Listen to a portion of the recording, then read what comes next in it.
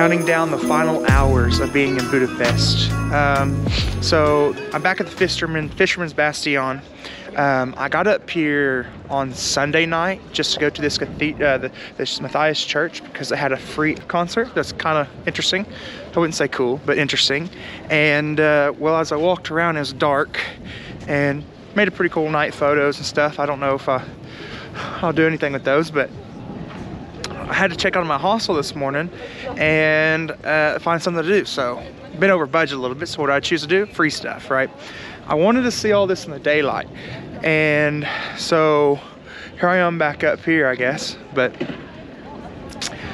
I would say that it definitely has a different vibe during the day versus the night. At night, there's more of a it's more lonely, I guess you could say. Up here there's definitely plenty of people. I do know that when I came up here last time, there was one violinist playing all by himself, and I just kind of just chilled and watched him. But now it's definitely busy now. But I think I might get a few photos and go on to something else, maybe like the Parliament building, or I don't know. But it's really cool architecture. It's definitely worth coming and seeing in the dark and in the light. But yeah, rocking the shorts today. It's like below freezing again, but I thought I could tough it out because I didn't want to do laundry again. So I'd rather have extra clothes to wear when I get to Romania than have to carry around dirty clothes and do laundry again there, or not have enough to do laundry. So I went ahead and chose to just kind of tough it out. But regretting it a little bit, but not too much. Though everybody keeps asking me, like, why aren't you wearing pants? And all I can think of is Viking heritage. I'm a badass. But no, I can definitely feel it. I definitely feel like an idiot sometimes. And right now is one of those moments. But live and learn, or in my case, just live, don't learn. You'll do this again, probably next week. I would say the coldest part is actually the toes and the ears. Everything else is just, I'm gonna try actually to get up to that top row.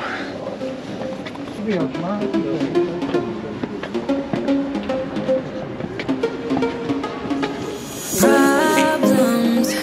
I would never thought that you could be causing these problems. It smells so bright with eyes like these diamonds. Caution. I know I should have known. Right now you're not alone. I don't wanna get in trouble. See where you stand. I don't wanna see you crumble. To recall what we meant. All the words you never said. All the questions in my head. Cause you're trouble, yeah. Yeah, you're trouble. Yeah, you're trouble. So I made my way over to where the castle is. It's more really a palace, and it's now the National Hungarian Museum. One of the things I spoke to a lot of people in my hostel about, they were concerned about not being able to go into the Parliament building. Like, they would go to the Parliament building and they learned the hard way that you actually can't get in because they didn't do any research. Well, you can get into the Parliament building, but you have to pay like $25 US for a tour just to see some crown jewels, and they walk around a little bit. And a lot of people are going to the outside just to get photos, but I don't know why anybody would ever do that. I mean, yeah, it's a pretty building, but the Pest side is not as nice or worth it as the Buddhist side is because of the Castle Hill. But if you come over to the Buddhist side, there's loads and loads and loads of peaks and views that you could get at the Parliament building without ever having to go over there. So I just can't be bothered. But you know, you got the palace behind me, that's now the Hungarian castle. You've got peaks over there. You've got the Fisherman Bastion that's over there.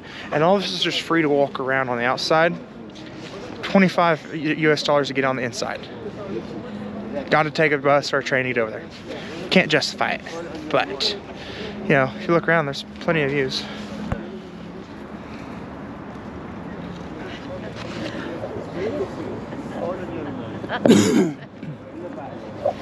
That side is definitely flat, and this side definitely has all the architecture, or all the peaks and the cool stuff. I'd say this much though. Over there, it seems a lot more ran down. I would say everybody says Budapest's better, but Budapest is the party side. I think that's where they got all the ruined bars. But I know there was like a war in the 90s, and they're doing a lot of rebuilding right now. If you look over the horizon, there's probably 30 cranes easily. But one thing to note is that when you're walking down these side streets, it's nothing but graffiti, nothing but pubs and bars, mostly bars, and a lot of stuff is chipped away and worn away.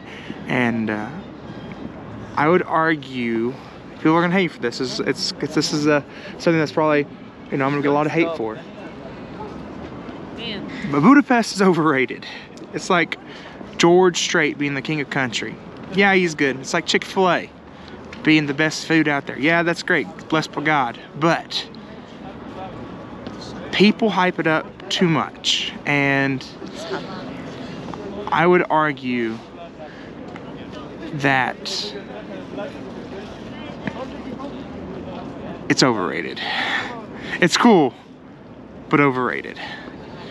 But yeah, this is the Buda. That's the Pest. Come here if you want. A lot of UK people.